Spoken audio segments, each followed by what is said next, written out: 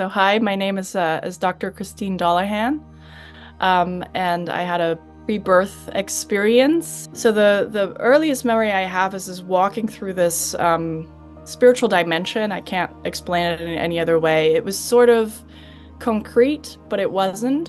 So there was a lot of energy, a lot of color, and a lot of almost like clouds around me. The color was sort of bright, um, like pink and very warm colors, like pink, white, and it was very warm and it was very beautiful there. It was just so beautiful. I mean, I had not a care in the world. I felt at ease.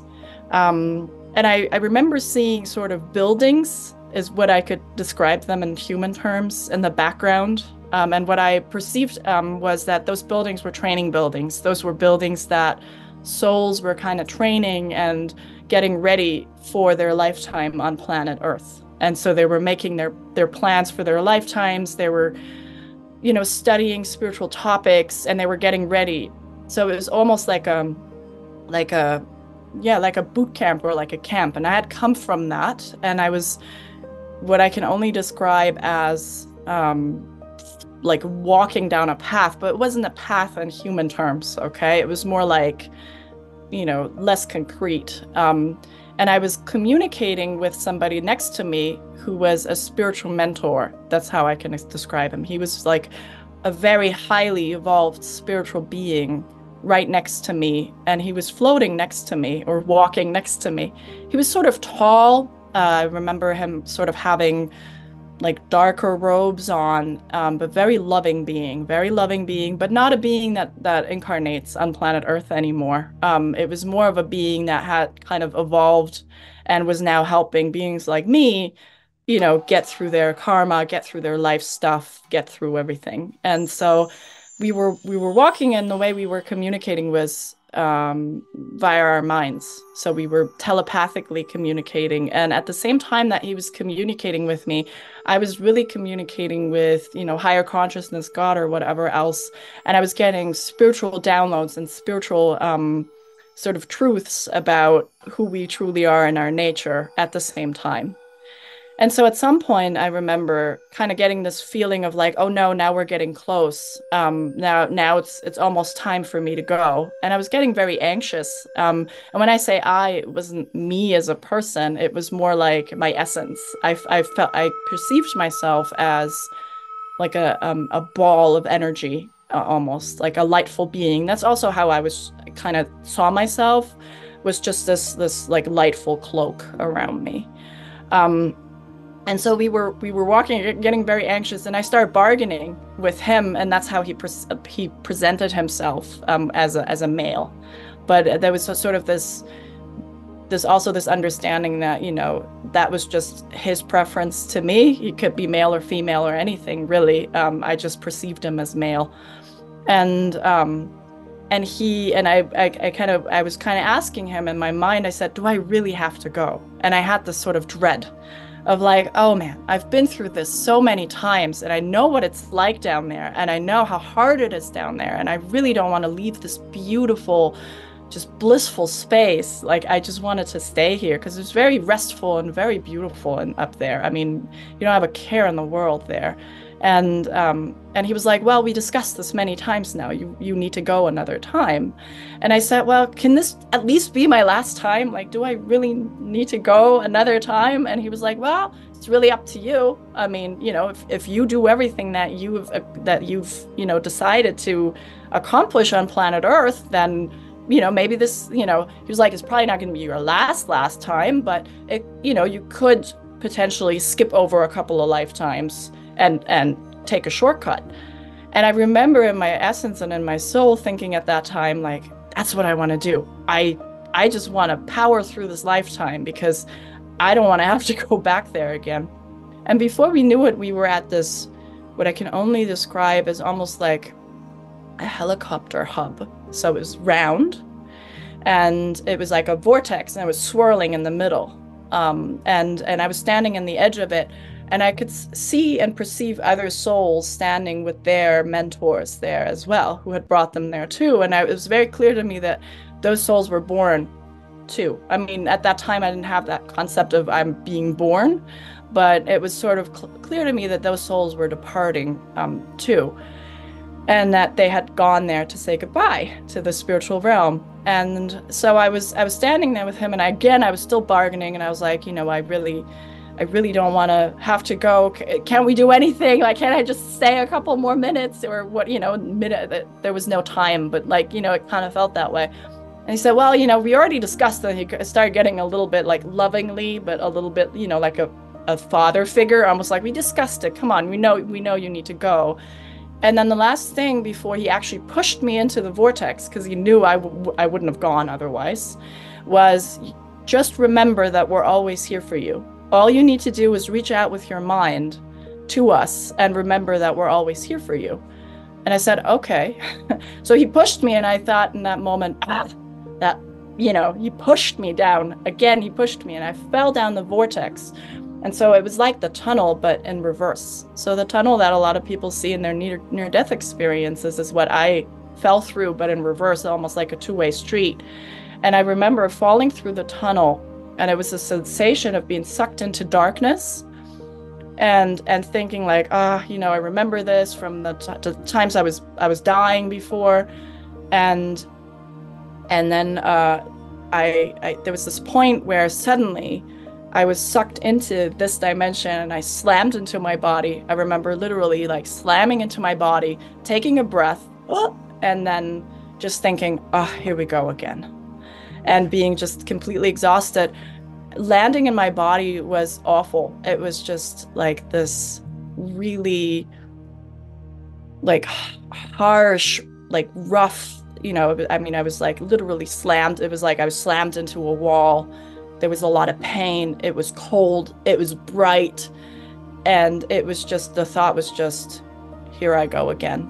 And then after that, I kind of fell into just this, like not amnesia, but like, just, I was unconscious. I was passed out. And my mom will tell you that on the other side, I was actually 2 weeks late. So I was so late that the doctors were really concerned that I might not be making it, that I might actually be a stillbirth, which I think is why my on the spiritual side, I was pushed, right? Because otherwise I probably wouldn't have made it into this body in this lifetime. I have a couple of more memories after that. I have one memory that must have been maybe a couple of days after my birth, where I was still very clear.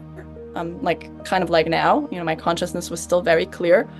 And I remember people like looking over my little bassinet and going like, Gucci, Gucci, goo, oh, she's so cute. And I remember all their faces and thinking, why are you talking to me in this baby language? I'm like in here and I can hear you well and clear.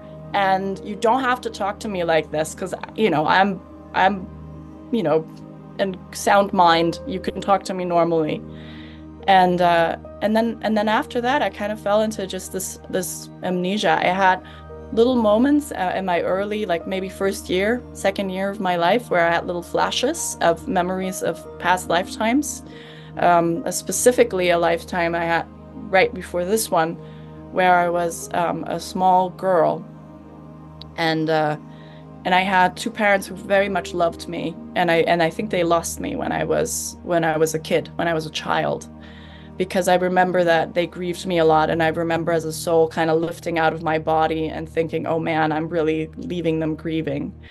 And the way I remember that was because my mom would come up to me and say, your name's Christine, your name's Christine. And I would think, I really don't like this name. I liked my name in the last lifetime much better because it was Lisa or something like that. And I was like, I like that one much better. And somehow I liked my mommy and daddy better there too, because they were more loving.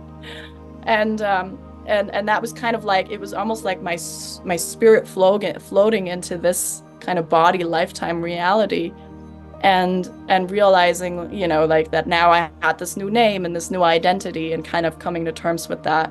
And I have to tell you that ever since I did, and ever since I accepted this experience to have been completely true and real, and ever since I started going down the path that I was always called to do, regardless of what people say. My family members are very much against what I'm doing and think it's all out there and whatnot. But I'm just walking my path. I'm just doing what I need to do.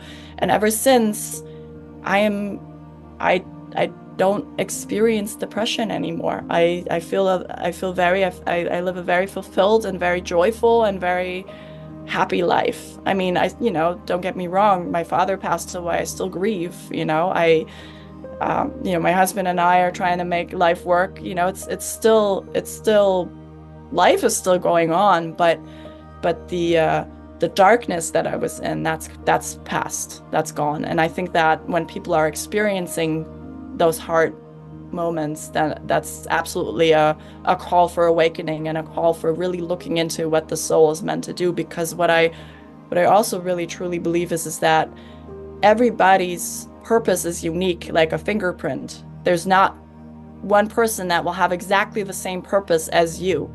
And you finding it is gonna kind of link you up with the divine spark of God, and it's so needed in the world right now. I mean, I'm living evidence because I was walking, floating down this path to the spot where I was pushed into this lifetime, and my mentor was saying to me, we talked about this. We talked about why you need to come back to planet Earth. We know you don't really want to come because you know how hard it is down there, but we talked about the fact that you have certain things to do on this planet, that you have specific things to do, to work through, lessons to learn. We have a contract here, we have a plan here. Nothing is coincidence. I know that for sure. We all intuitively know when we're going to leave this planet. And I believe that we also have a free choice of whether or not we want to leave it. I think that we've planned our lifetimes, and we say we want to go to this age or that age, but I also think that we can extend it or shorten it. I do believe that, and this is not just an opinion. Actually, being intuitive and still being in contact with my mentor. I've gotten my number for when I'm going to exit. And there was this idea of like, well, you have a five-year leeway. I mean, if you want to stay 5 years longer, you can. And, having had this experience, I'm kind of like, nah, I'm good. I'll exit when you say it's okay to exit. Obviously we have free choice. Otherwise people wouldn't, have the choice to end their life early. This pre-birth experience I think it's not a coincidence that I was meant to remember this. I think it was meant for me to share this, but I also believe that it definitely pushed me into what I'm meant to be doing here on planet Earth, which is explaining people, exactly that. Because when you understand why you're here, and there's this purpose, and I think that this purpose is behind every soul has that same purpose. There's no better or worse purpose. But I think we're all meant to understand and to awaken to that fact, and then collectively raise the vibrations. If I have a chance to give people out there a message, I would say that the sole purpose for being on this planet is to remember who we truly are, which is unconditional love. That's my message. I think that unconditional love is where it's at, and remembering that we all come from this place and we all go back to this place, and to not take things so seriously because they really aren't, and to laugh more often about things, even when they seem hard, to just say, look at this is happening now, it's happening for a reason, and it's for me to remember where I truly came from and who I truly am, which is love. I thank you all for listening to my experience with an open mind and an open heart, and hopefully it is helpful to you all. And if you want to reach me, I'm Dr. Christine Dolahan. You can reach me via my social media platforms. On Instagram, I'm at It's Dr. Christine. I also am on YouTube at It's Dr. Christine, and as well as on Facebook, it's Dr. Christine. So that's how you can reach out to me, and thank you so much for letting me share.